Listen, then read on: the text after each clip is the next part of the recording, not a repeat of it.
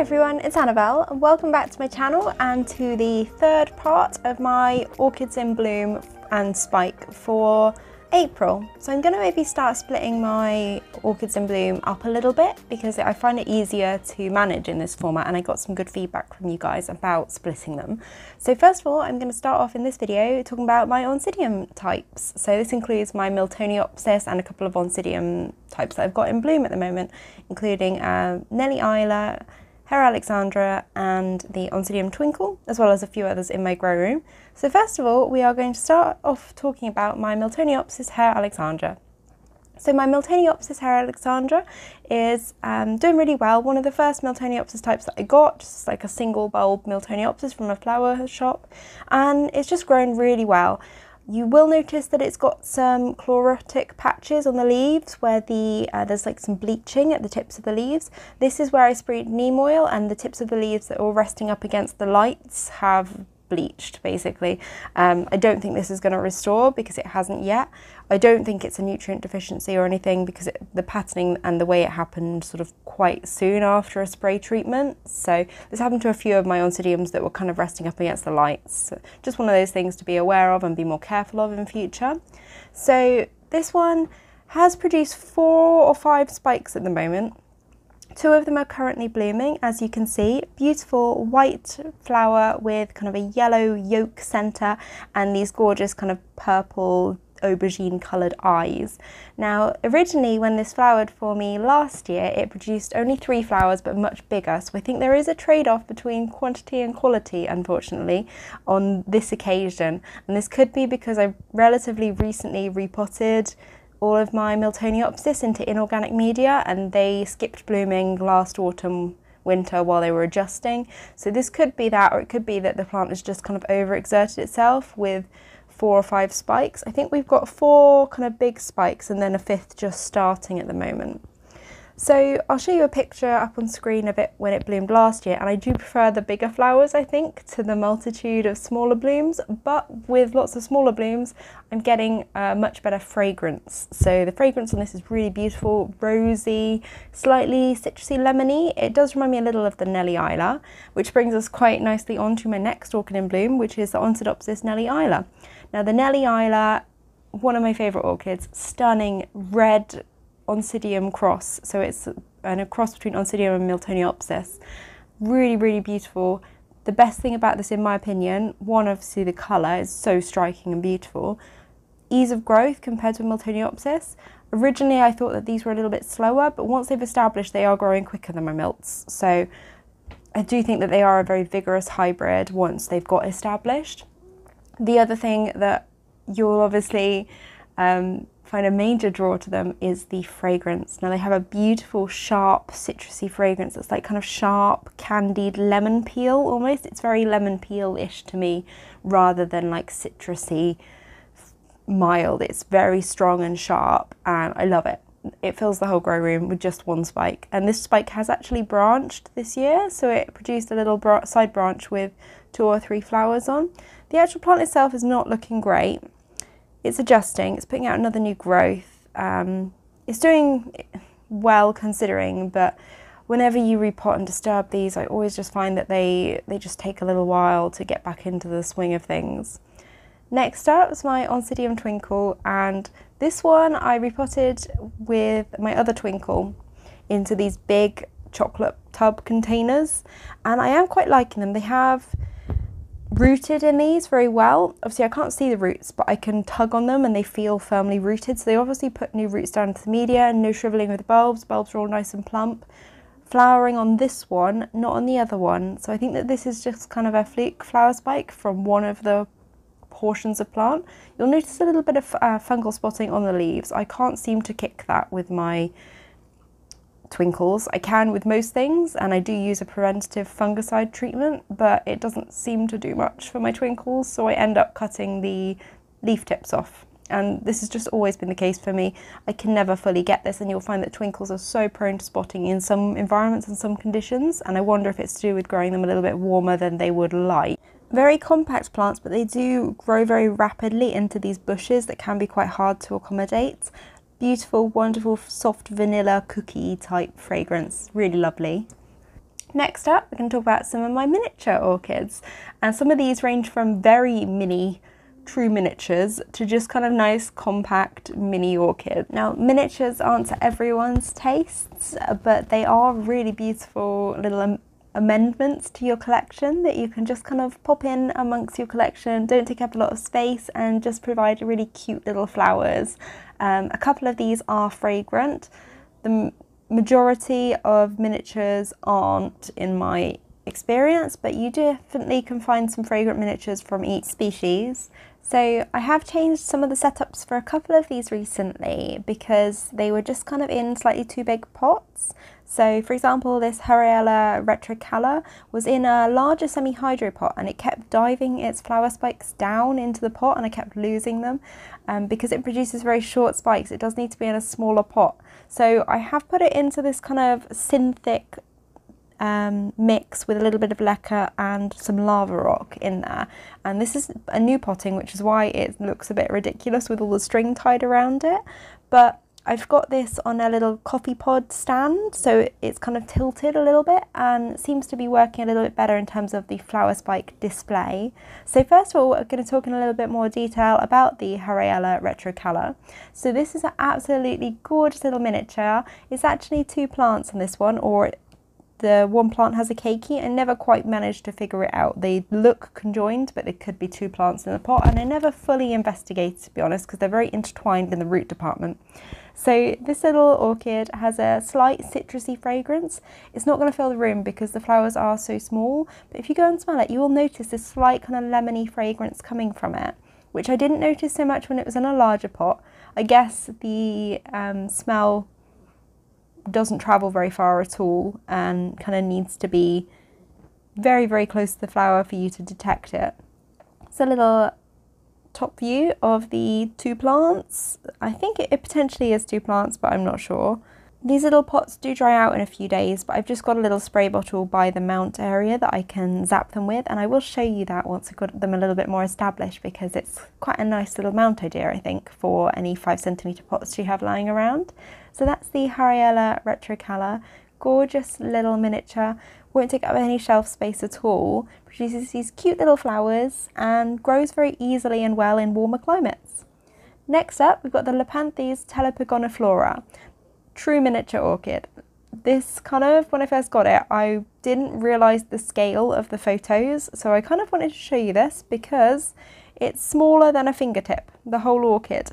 And the flower is pretty much as big as the orchid itself. It's a very, very cute little mini, but again, if placed in too large of a pot, it kind of gets swamped and you don't really see it. So I have transferred it recently. It likes quite a lot of moisture, so this is in mainly synthic, and it seems to be doing very, very well. I tried it mounted in a little terrarium that I had for a while, but it wasn't really working very well. It was drying out too quickly, even in a terrarium. So you'll notice I've hot glued the bottom of these pots so they don't drain. They do have drainage holes sort of in the side for a few of them, but again, they hold on to moisture for a few days, and then I just zap them with the sprayer. So I filmed this, and then I'm going to come back in a couple of days because these buds, or at least this bud here, is just about to open, and I wanted to show you the flower. So I'm going to kind of come back and show you the flower once it's fully open, and we'll talk more about the flower shape and structure. But you can see it's got these gorgeous hot orange buds. And then a couple of days later, the first flower has popped open, and these flowers do only last a few days before they fade, but it produces a sequential blooming stem, and it keeps each of these stems pretty much months and months and months, and it just continues blooming over and over again. You can see on the stem on the right, there's one bud that's kind of shriveled and another one is coming. Close up of the flower, and they remind me of some sort of an alien or an alien flower. It's the kind of shape, don't know why, but like an octopus. And I really love them. They're so cute. Again, they will be easily overlooked in a collection, but to me, just having the things like this dotted around, the Lepanthes telipogoniflora is a warm growing Lepanthes, so it grows really well in my warmer orchid room, just dotted around on the shelf, and occasionally I just look over and see that it's got loads of buds out, and it does just make me happy, and that's what growing orchids is all about. So this might not be for you, this sort of tiny little miniature, because they're not showstoppers. They're not going to wow you as soon as you walk into the room, but they definitely invite you to look closer at them. And I just find this adorable. And you may think, well, clover flowers are adorable too. Yeah, very true. But I find orchids fascinating and the diversity of the different species. And I think this is so cute and adorable. So it's no trouble to keep. And eventually when they grow into specimens, you can have little bushes of these flowers because they're so prolific and floriferous and they bloom so often and so well. No fragrance at all, but you know, you wouldn't, with miniature orchids, even when there is a fragrance, it's never going to be like a fill the room type fragrance because the flowers are so small. But I just think they're cute and adorable, and if you are interested in getting into a few minis, I would definitely recommend Lepanthes. Stelis seem to be quite easy as well, which I've got another one of those in bloom, and Pleurothallis in general. They seem a little bit easier than like the masdevallias and rostropias of the minis because they're often warmer growing. So that's the Lepanthes telipogoniflora. Gorgeous little mini and smaller than a fingertip. Won't take up any shelf space at all. If you've got a little mini orchid section, pop it in there. Why not? It'll definitely cheer you up and make you happy. Some of the dangers with small orchids is just that they can get swamped by media very easily, yet they do enjoy a lot of moisture. So once you've kind of found that balance, minis are definitely very rewarding for your collection. Next up, we're going to talk about the Pleurothallis pabstii, and I got this in a haul from an orchid nursery that I will link up in the corner and down below, and it put out a spike and has bloomed for me. Very, very cute, no fragrance, and it kind of reminds me of grass, producing grass seeds a little bit, so I don't know what I expected, but I don't think it was quite this. It's very cute, and I think the actual orchid itself is probably more interesting in terms of foliage than the flowers, but the flowers are very interesting on a kind of micro level if you want to get your magnifying glass out.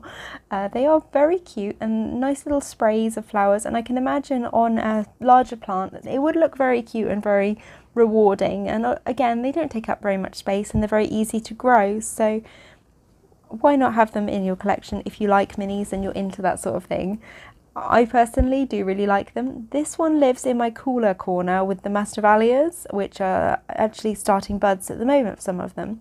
As you can see, for scale, my finger is quite significantly larger than this spike, but I think they're cute. I think that's the thing with minis, they're cute. They're not going to blow you away, but they are really nice, adorable little plants and definitely show you the diversity of orchids. Next up, we've got the Gastrochilus japonicus, and this one is something that I find a little bit more exciting than the previous because we have a fragrance, it's quite a bit bigger, it's produced this wonderful display of flowers. I think last time I only had 5 or 6 flowers, and I've got about 15 flowers on this spike.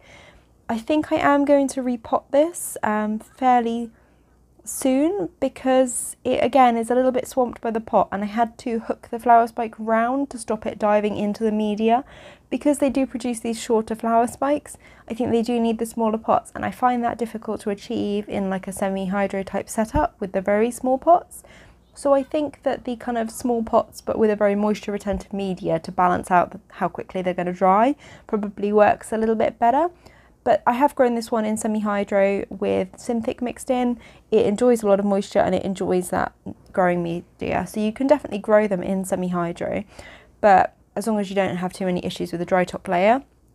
But for me, I think I will be transplanting this into a smaller pot once this is finished blooming and putting it on my little mini display stand, just because I think, well, I mean, once it gets taller, some of the issues with the flower spikes going down into the media will probably be mitigated because they're quite short spikes, but I think it just looks a little bit swamped in this pot. These have very thick succulent leaves, and when I first repotted this I dropped it and one just snapped, which I've kind of propped back, and it's calloused over and kind of sealed together a little bit, but that's why we've got a yellow leaf at the end of this and a slight tear in this leaf and the leaf above.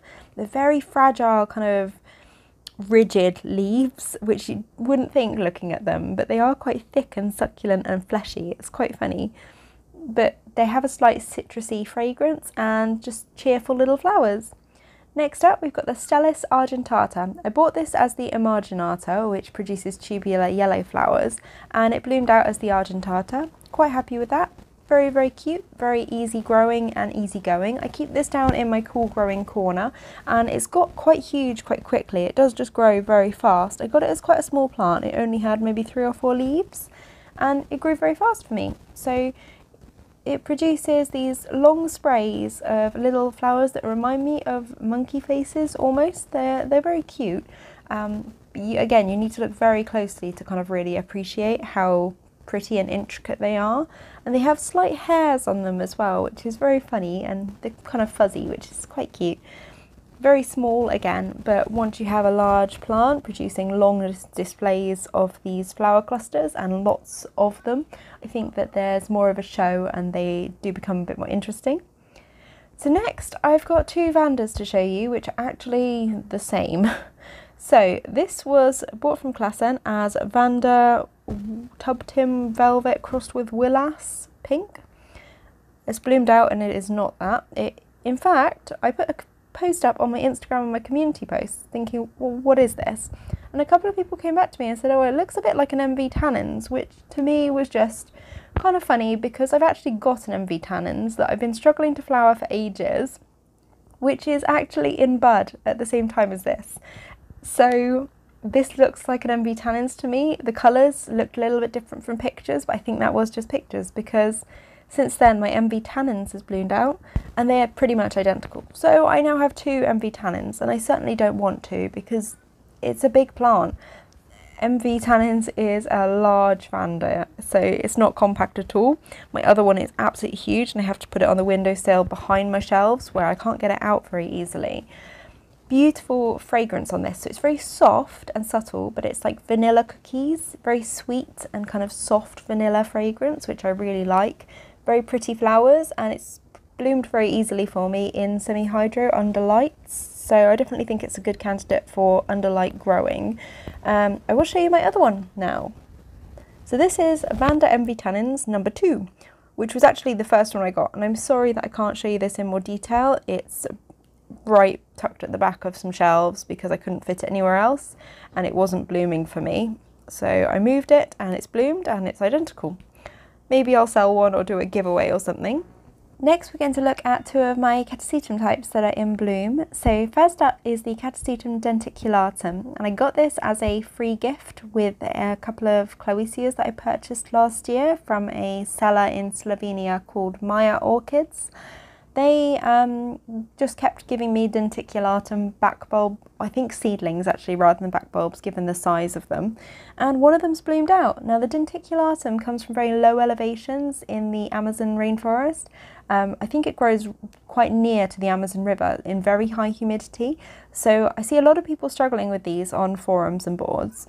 When I got mine, I decided, since I was going for a kind of more unconventional approach with watering my Catasetum types, that I would just continue to water this one as normal, since it would be getting very high humidity, which means that even in its dormant period it'll be getting a lot of morning dew, and it's bloomed out for me. It was a little seedling bulb when I got it, and it's produced a small growth and it's produced 2 flowers. You can really see why it's called the denticulatum. The lip is fringed with these tooth-like structures, which are really interesting. This is a view of the whole plant, so compared to the actual size of the plant, these 2 flowers are actually quite large. And this one has just grown really well for me. It was in a tiny pot. I thought because it was a seedling that I should give it a small pot with a Ceramis mix. No, so seedlings of Catasetum types grow root systems very quickly and become extremely thirsty, so I up-potted it. So I literally just took the whole pot with all of the roots coming out of the bottom and stuck it in a bigger pot. Seems to have worked well. No fragrance that I can detect, but it's been a very easy grower for me, and it's bloomed out as a seedling, which is really interesting to me. So that's the Catasetum denticulatum. Next up we have my Clowesia warczewitzii, and this is a really beautiful Clowesia species that is kind of in the same group of species as the rosea, and this is involved quite heavily in both the Greystone and Rebecca Northern hybrids that are very popular. So the warczewitzii produces a very cute pale white to green fuzzy lipped flower, which I just find so cute.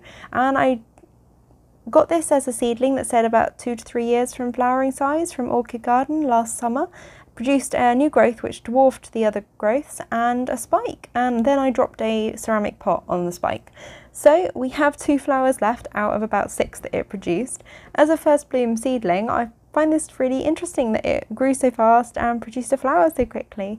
So it's really adorable, and the reports were that it produces a citronella-like fragrance on Orchid Species website. It took a few days to come out, but I can confirm that it produces a really wonderful fragrance that reminds me of a lemongrass soap that I have. Really, really strong kind of lemongrassy fragrance. That's how I would describe it anyway. Citronella to maybe lemongrass. Really beautiful fragrance. So I'm very excited for when the Greystone or Rebecca Northern I have bloom out. So that's the Clowesia warczewitzii. Next, we're going to move on to look at some of my garden orchids which are living out in the greenhouse. So this is my Calanthe hybrids. Both of my Calanthe hybrids did very well, but only one of them has bloomed, and it's produced a few different spikes. They are very interesting, and I'm not familiar with many of the Calanthes, so maybe if any of you are, you could pop a comment down below sort of with what you think the hybrid may be or the species.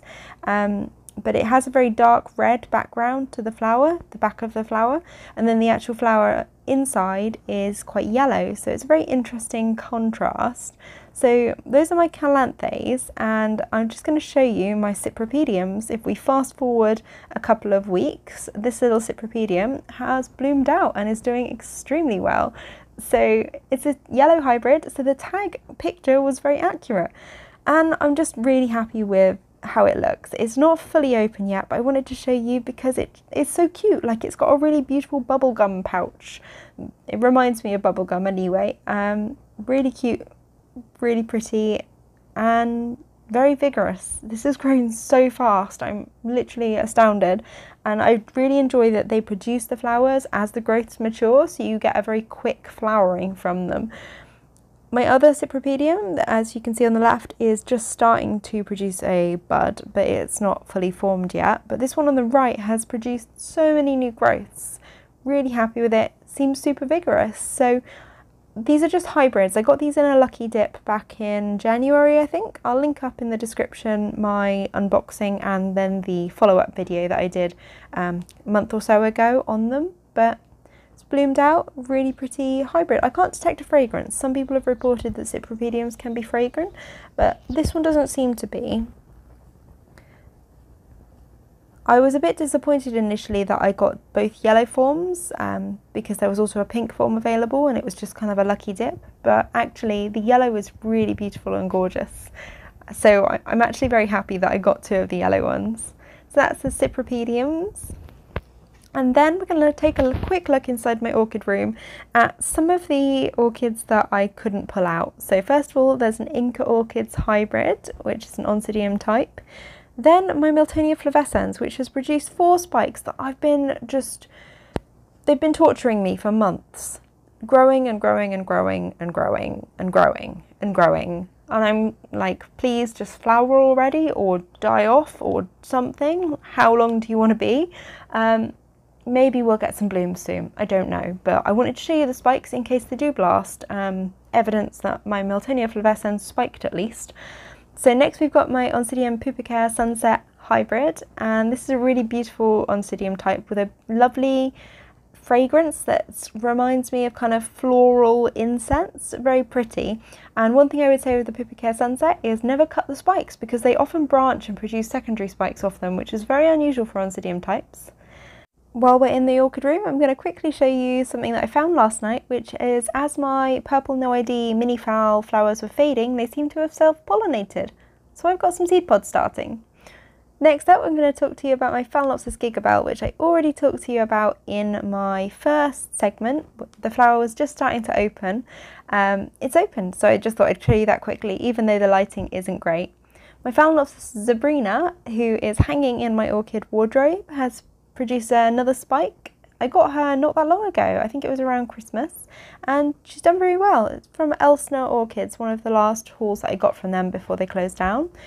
Also got my Epidendrum radicans in bloom again, and one I don't show you very often because I kind of show you it, and it keeps blooming off the same spike or reflowering or producing new spikes, and it often has 3 or 4 spikes at once. And this is the Phalaenopsis Happy Fangsa, which is a gorgeous yellow hybrid with a beautiful contrasting purple lip that has a slight sweet floral fragrance.